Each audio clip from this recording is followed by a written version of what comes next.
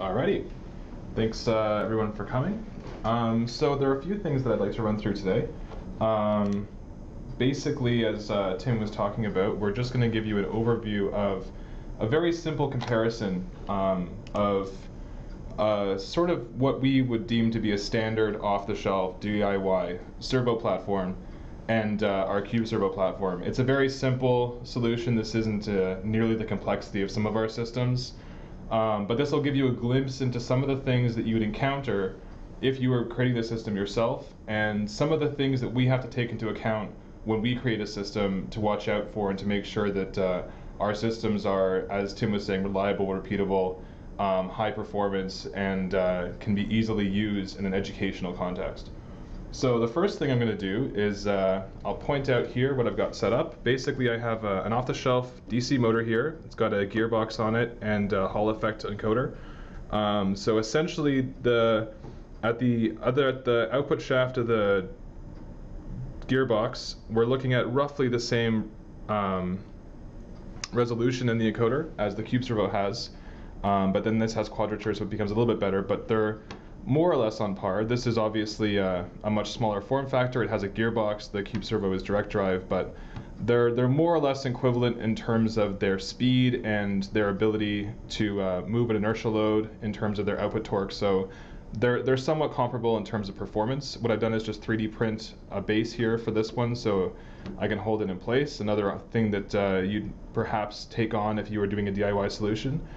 And then I have that wired up to an Arduino board. This is an Arduino Mega with a motor shield on top to take care of my power requirements. And I've got a power supply for that and an oscilloscope here, which will give me an idea of what the voltage is at the motor, which is a PWM voltage. So this will give me an idea of what the average voltage is, so I can get a feel for what the motor is doing. And then, as I said, we have our standard QUBE servo here. There's an inertial load missing off the top, just so that it's a little bit free in terms of a low inertia like this motor is here, but this is essentially what the inertial load would look like if you were to purchase a QUBE servo. There's also a pendulum attachment, but for today we'll leave that off.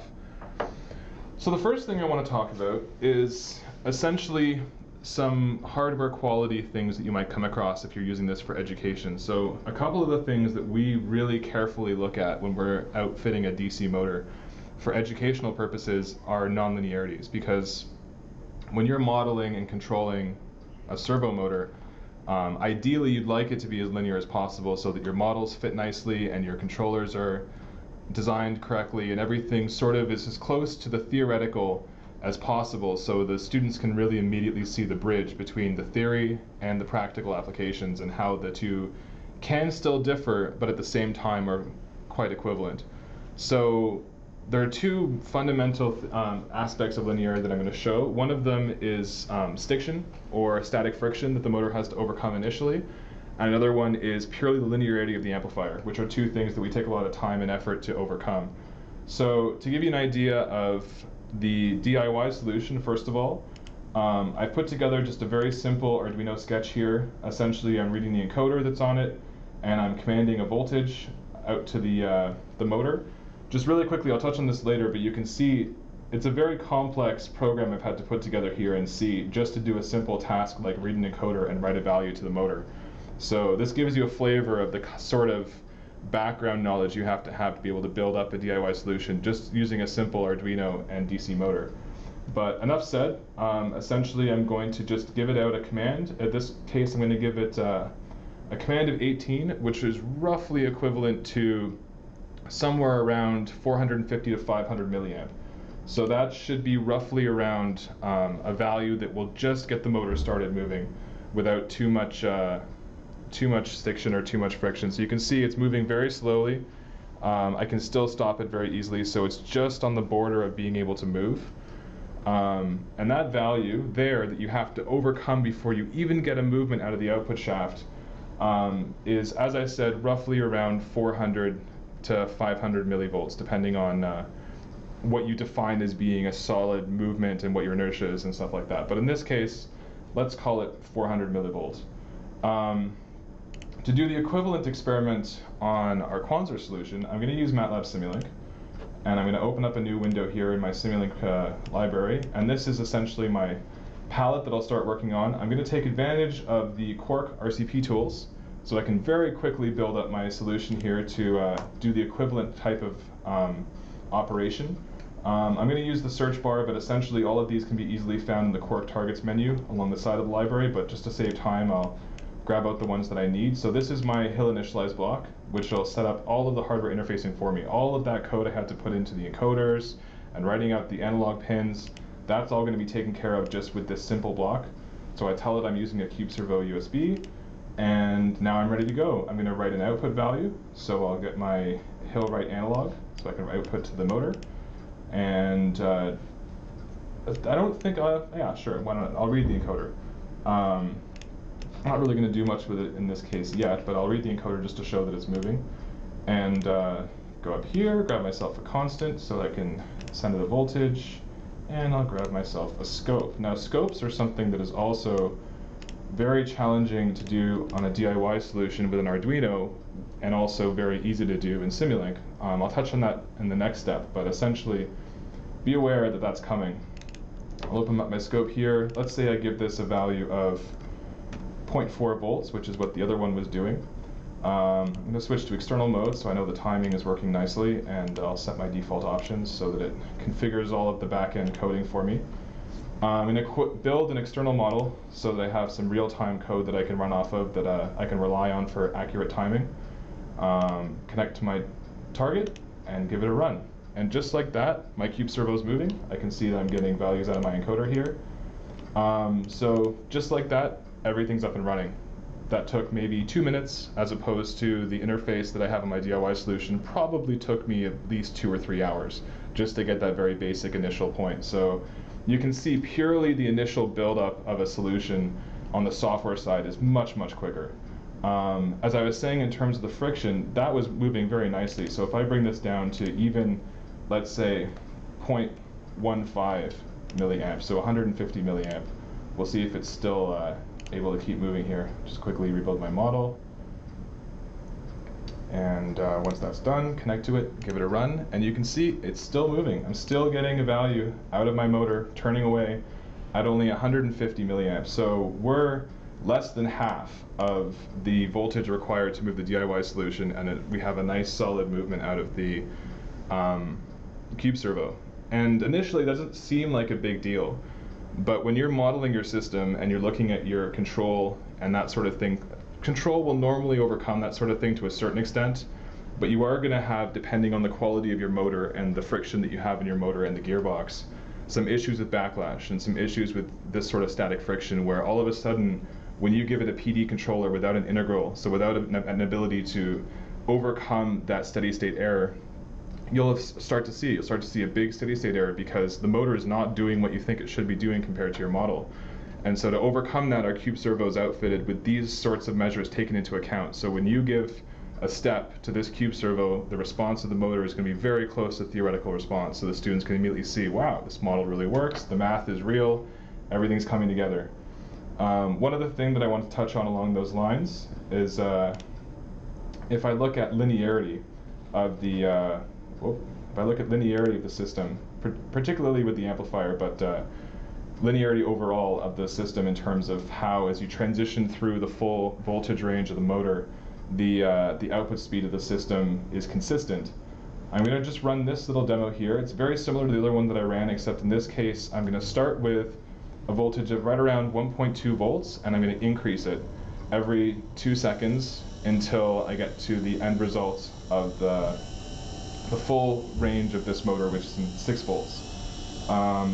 Now, how am I going to look at this data? I'm measuring data, it's coming through my encoder, I'm sending in voltages, but I really have no idea what it's doing except that I have my oscilloscope in the back there where I could manually plot out my data. I'd like to plot this a little bit more easily than that, so what I did was download this serial chart system, and this basically enables me to at least get a plot out of the serial port of this Arduino. So I'm going to start this running, and I'll relaunch my system here. And you can see now I'm getting some data. I've got a plot at the bottom, so I have a feeling that it's doing what I think it should be doing. But I'm still not entirely sure what the values are, what the exact measurements that I'm getting are. what the exact voltages that it's outputting are. So once this finishes, now I'm going to have to take this data on the side here, copy that into Excel, or I guess you could use MATLAB, but I'll use Excel just for speed. I'm going to split this data so that everything is a little bit clearer. So now I've got some data in here. I can grab the first two columns, I can create a plot, and I'll start to see the same thing I had a minute ago. So there's my response. This is my speed response to the motor in degrees per second. So I have a feel now for what it was doing.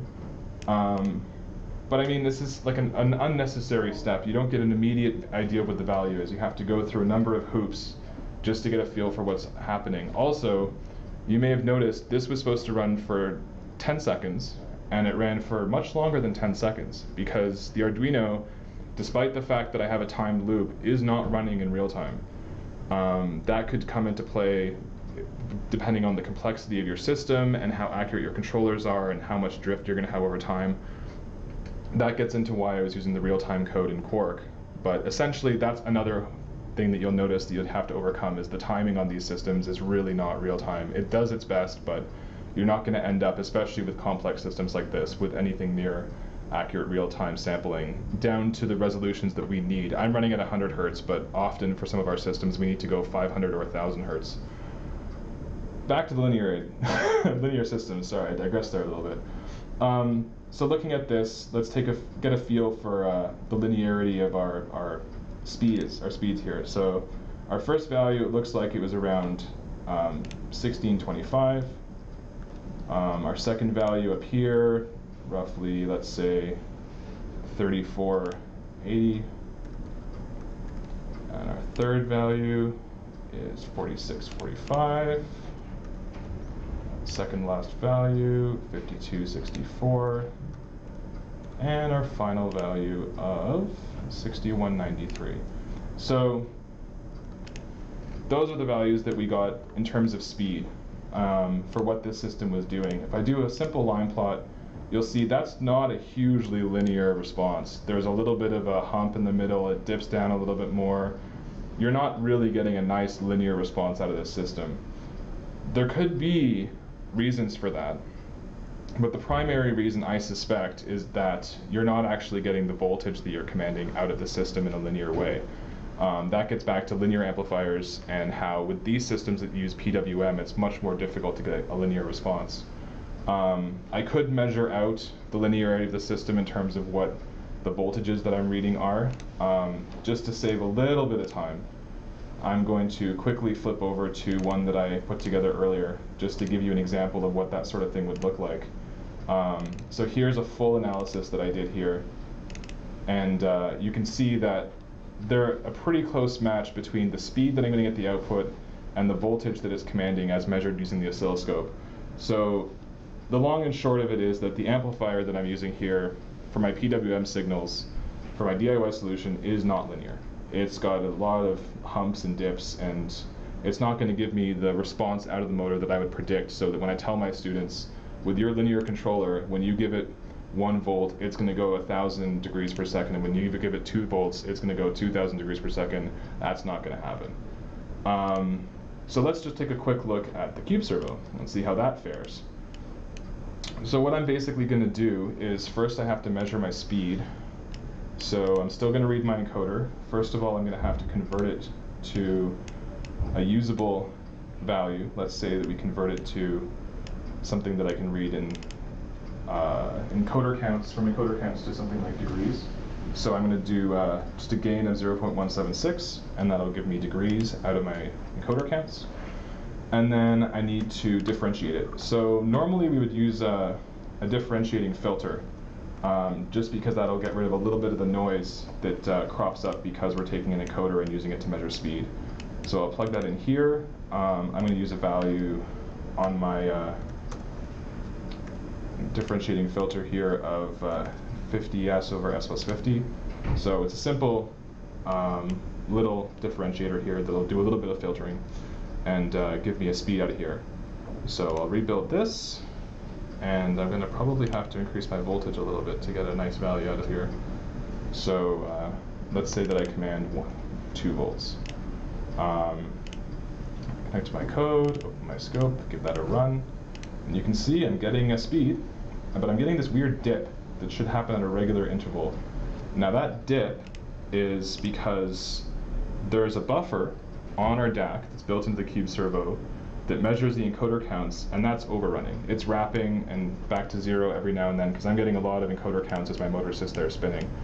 So to overcome that, we've built in a block here called the inverse modulus block. You'll find it in a lot of our models. And basically what that's going to do is make sure that when it gets to the end of that buffer, it doesn't actually overrun. So I know that the buffer for the QUBE Servo has a value of 2 to the 16. So I'll put 2 to the 16 in there, rebuild this, and that should take care of that just immediately. So I don't have to worry about that buffer overflowing anymore. Just connect back to my model. And now I'm getting a nice value out of this, nice smooth value without much of a dip. So let's take a look at 2 volts, what sort of value we're getting. So it looks like we're getting more or less 2650 out of here. So if I open up a new sheet, let's mark down 2650 at 2 volts. I'm going to do 2, 4, 6, 8, and 10. Another way that, by the way, you could make the noise here a little bit better would be, as opposed to using a Hill read encoder, we also have time-based blocks built into Quark. So I can tie it into the nice deterministic time base that the QUBE Servo has. So if I do a Hill read encoder time base, as opposed to just my Hill read encoder, all of a sudden this is going to be a rock solid measurement and clock that I'm running off of, because it's no longer based on my laptop here, it's going to be running on the hardware.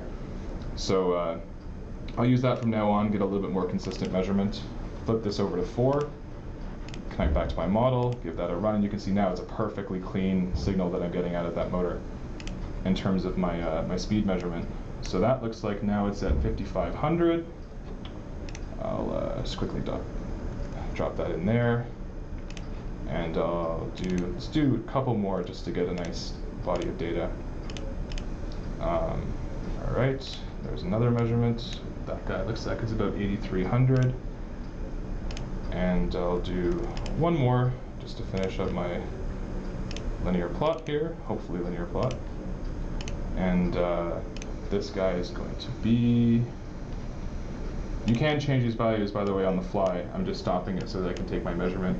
About 1111, so that's going to be about 11,110. So if I plot this, I could keep going to the end, but pretty certain we're going to be fine. You can see it's a rock solid line, perfectly linear. This is tuned so that the response is exactly the way you think it should be, and it's totally predictable using the mathematical rigor that you would normally have in a controls or a mathematical course. So that's just a little insight into a couple of the things that you'd have to take into account. The last thing I want to touch on is just to speak again to the sheer complexity that you need to overcome when you're building your DIY solution, and why the tools and the thought that we put into our systems is there to make your life easy if you want to either analyze your systems using our solutions or move forward into your own custom solutions. So very quickly, I've built up a simple PD position controller here. You can see again the complexity is becoming pretty high now. I've got a lot of different loops in here, a lot of different interrupts that I'm servicing for the encoders, data that I'm passing back. I have my pseudocode here for my PD controller, which isn't entirely intuitive if you've been using block diagrams to learn about control, but it's okay. So if I give this a run, I'm going to be commanding back and forth with 40 degrees. I have to stop my serial monitor, otherwise that's not going to work. You'll see my motor will start hopping back and forth, and I'll just have to open up another set of configurations here just to be able to monitor this. If I give this a run, you'll see here that I've got some output happening on my motor, so I am following my position commands. I got a little bit of overshoot here and there, and you can see there's quite a lot of offset in my response because there's, as we talked about, quite a bit of nonlinearity here due to the gearbox and the friction and stuff like that, but I'm getting a response out of it. I've got my PD control working. Now just to do something like this took hours for me to develop this and tone it and get rid of the errors I was having, figure out how to do the serial interface to get my data out. I'm going to do that right now in Simulink and for the QUBE Servo with the model I've already got set up here. So really quickly, I'm going to get rid of my scope. I'm going to need a few more components here that I'll drop in. I'm going to need a couple of summation blocks and a few more gains. Let's just drop a couple more in there like that. So I've got my speed coming in here. I don't entirely need speed if I'm going to do position control, so I'm going to get rid of that block for now. That's going to come up here, and I'll need a signal generator just so that I can give it the command that I want. So I'll drop that in there, change that to a square wave. Let's say we stick to 40 degrees.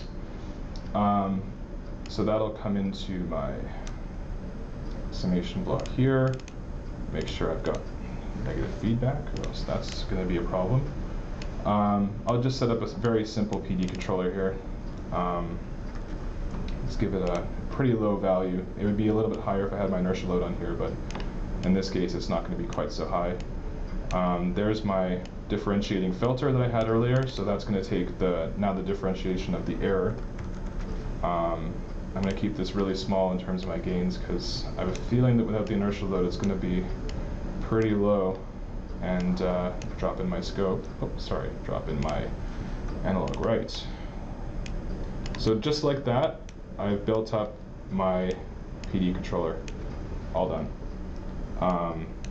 Give this a build, and unless I made some silly errors, this should basically be able to give me much the same response as the other system was doing with far, far less time. So you can see here that there's my response. There's a little bit of noise, so I might have to reduce my gains a little bit. Let's bring that down a little bit. There you go. Beautiful. So there's my position response, just like that. No hassle, no trouble, no hours of configuration, right out of the box, few blocks, and everything's ready to go. The last thing I wanted to talk about is that aspect of customization that Tim talked about earlier, where despite the fact that you're getting all of this out of the box, all the elements we've discussed, you are to a certain extent losing a little bit of the customization that you might want to have for your lab to get really the exact system that you're looking for your particular curriculum and your particular goals for your course.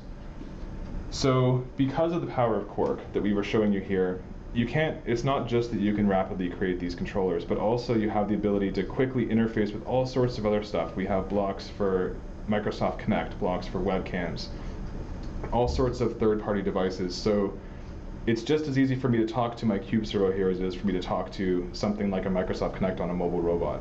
So you can totally customize your systems in terms of off-the-shelf third-party peripherals, but also we totally support you 3D printing attachments for QUBE Servo if you want to make your own modules. And also, if other people in similar situations have created custom labs and custom solutions for you, as Tim talked about earlier, we have our online community where you can search for those sorts of things and download them, upload them for free if you come up with your own. So let's say I look in here for my examples. I want to see what other people have put together and how some of that material might benefit me. This will all be live basically this fall in the next few weeks, so it'll be totally open for you to access. You can see we put together some QUBE Servo haptic examples, some fuzzy controllers for a 2-off ball balancer. We have visualizations of segways, helicopters, Connect sensor demos, all sorts of stuff in here that you can use to enrich the experience you have with your QUBE Servo right out of the box without any hassle, to really make it a custom solution that's directly targeted at your particular needs in terms of curriculum and in terms of hardware performance. That's all I've got for now in terms of this. I'm going to pass it back to Tim, and he's going to just discuss a little bit more on these types of demos we put together for how you can customize your system, and then we'll wrap it up with some questions. All right, thanks, Pete. And yeah, basically what I'm just going to show right now is just to go over I have a few videos here to highlight some different applications that you can expand on the QUBE with. So as Pete had mentioned there, one of the things was connecting with a Connect. So here with this platform, we're actually using a Connect and an NI MyRio, so this is all through LabVIEW. But as you can see, what's happening here is that we actually had a high school intern, William, who basically put this example together. And what he's doing is he's using the Kinect to record his position of his hands as he's swinging them back and forth. And as he swings them back and forth, it's moving the pendulum on the that's on the Cube servo. So again, relatively easy and straightforward connection for him to be able to put this together. And again, I apologize if there's a little bit of a glitch in the video there that might be, it may not have come through properly, but again, we'll have a recording of this made available. Another example that we have is this one's using 3D printed parts and customizing the Cube servo by using a ball balance. So here for this example, we have a ball that is being balanced on a beam. And this beam was just printed off with the interface there is a 3D printed part. The beam was just constructed to attach to the the printed interface there. So as we'll see in a second, it's just using the magnetic quick change face or interface of the Cube servo. So it's just basically a few magnets that had to be added to it, and then it allows you to give that whole DIY type hands-on customization that you'd want for any of your labs or for research purposes. And the last example that I have here is actually taking two Cube servos being used together for a driving simulator. So right now we basically have almost like a gaming interface that's being used with this. So seeing where as the car drives along, we have one cube that is basically being used for the speed, and the other one that is being used for the position. And the two of them are interacting with each other as well as with the software. So as you can see, as you stop one, it stopped the movement of the car. You can also take over the position of one of them to be able to make the car move along a particular path, so you can make it stop and go, change its directions, etc. So again, this is really making it have more of like a gaming environment or a game feel to it.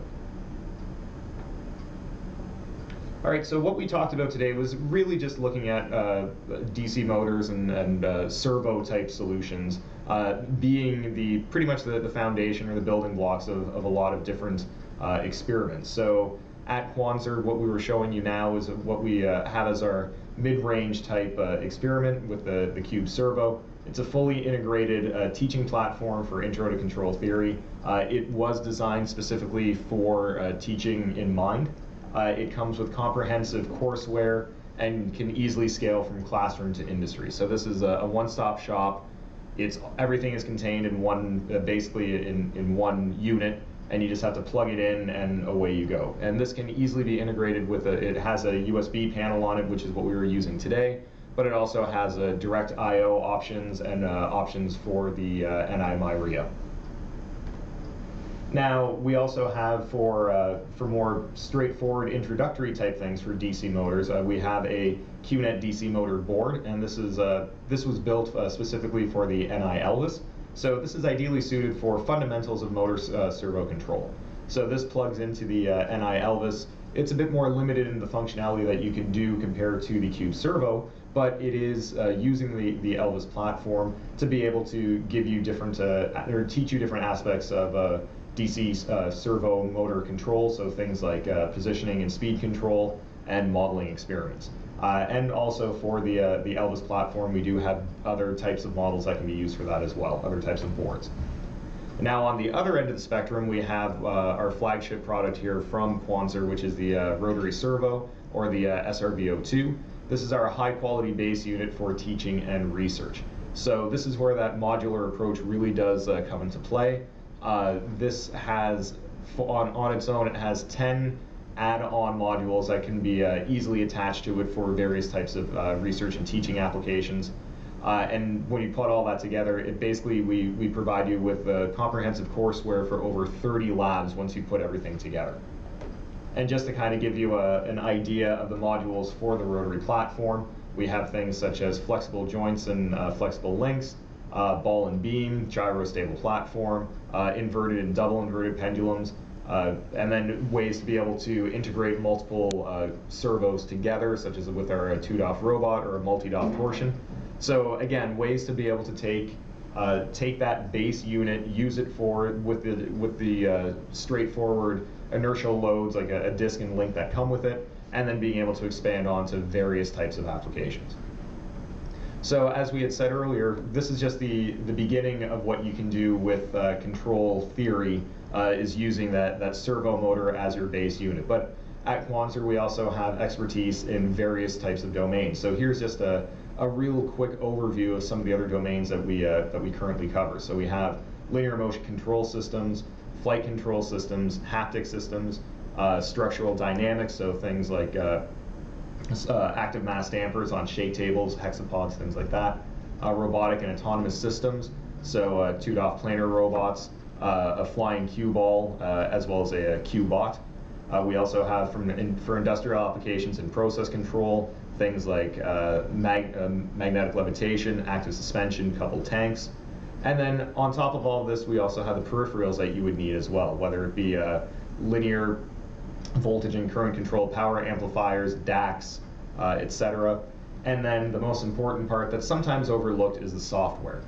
You can easily integrate our solutions with standard software such as MATLAB Simulink through Quark, which is what we had showed you today. That allowed Pete to build up those models quickly and easily in the Simulink environment, as well as the RCP toolkit for LabVIEW if you're using the LabVIEW environment. All right, so that's all that we have for today for our presentation. We do have a little bit of time left now to be able to go into a Q&A. So I just ask if you do have any questions that you open up your chat window or your question window on the side panel there, and then feel free to enter any questions that you may have, and we'll try to get to them right now.